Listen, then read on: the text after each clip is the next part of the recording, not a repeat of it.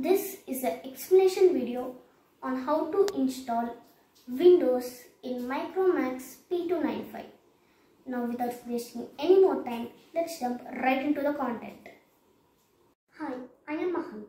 In today's video, I will be showing you on how to install Windows in the Micromax tab P295. In previous videos, I showed you on how to install Android in this tab. And when we installed Android, we were not able to access all the drivers, including touchscreen and all the webcams.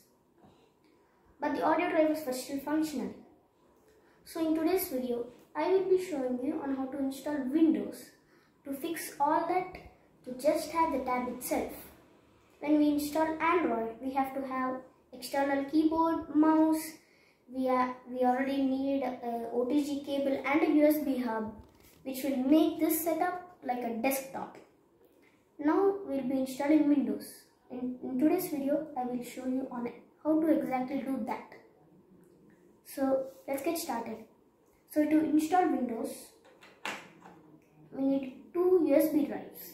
So if you have Android installed, you need two USB drives, but if you have any other OS like Windows, then you don't need a second USB disk. So this can come from if you having any Linux based operating system.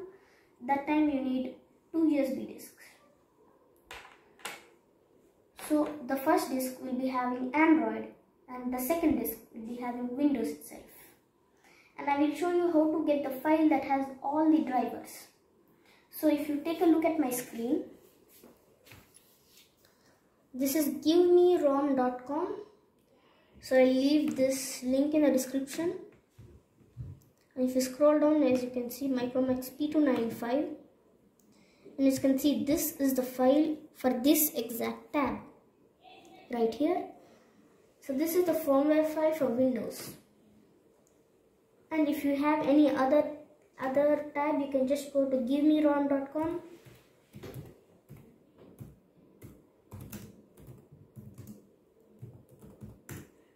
Just go to givemerom.com and scroll down and select various firmware. And you can select the brand of your tab. So mine is Micromax. And you can select the model. Here I have a tab, so we'll select the tab itself. And here there are a bunch of models of the tab. And if you take a look at the back of my tab, it says P295 there. So we will select Micromax P295. And here is the firmware file itself. And if you click download, it will automatically download the file to your local computer. And as you can see, it's 4.23 gigabytes. So it's a large file, but be patient, it will download quickly. Now as we have this, now we need a USB drive. So it should be around 8 GB. So I have this 8 GB file, 8 GB drive. So another one will be having any other GB, but it should be more than 8 GB. It could not be less than 8 GB, otherwise it will be slow and would not complete, or the files may not copy to the disk and you may get errors while installing also. So as I have an 8 GB disk, I should be all fine.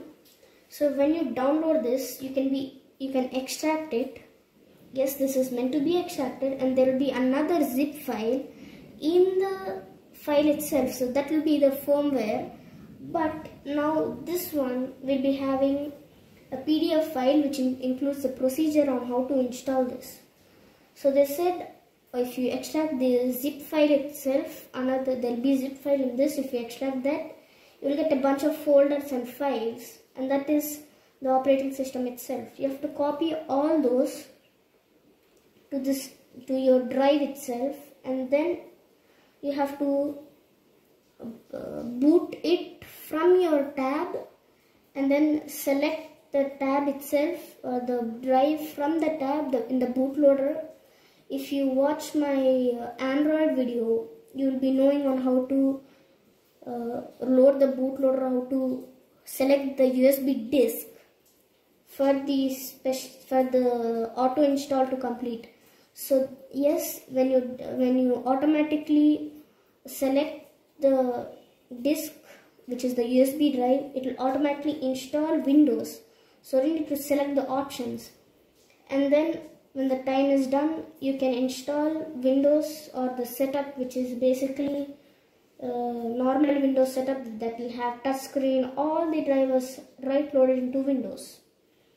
And now for Android users, if you have Android in these tabs, it might be hard. So sometimes what could happen, which actually what happened to me, is when I booted the disk with this drive which has the Windows, I was not able to load this drive. It automatically booted right into Android. So to fix this, I need a second drive which has Android installed, and when we have Android installed, it will load the disk selection, and you can actually format and remove other disks. So what I did is actually removed the disk from the partition. So I deleted the partition itself, means it doesn't have any Android. So that time it will have a fresh hard disk, just like brand new. And next I selected the bootable USB, and it was right loaded into Windows. It took me around 2.5 hours, 2.5 hours to complete this installation. It varies from your bootable disk. This is a 64 GB and this is a 8 GB. So it could vary the speed of the disk if you have a 2.0 drive or if you want a 3.0 drive. And the copying of the files does take a long time. It took me around 10 minutes to copy all the files to the pen drive. And when you have it running, it will basically have touch screen and everything. It will also have the webcams. As you can see, there is a webcam here and a front facing webcam. So those webcams will also work. And in Android, I wasn't able to get the USB camera working, though I did buy a USB webcam and I connected it with the USB hub, and it detected it once, but after some time it just didn't detect it any after. So but now we don't need any webcam since this is all working with all touch screens. So it's basically like a normal tab, it's all fixed. So, and that is how you install Android or Windows in Micromax P295. Thank you.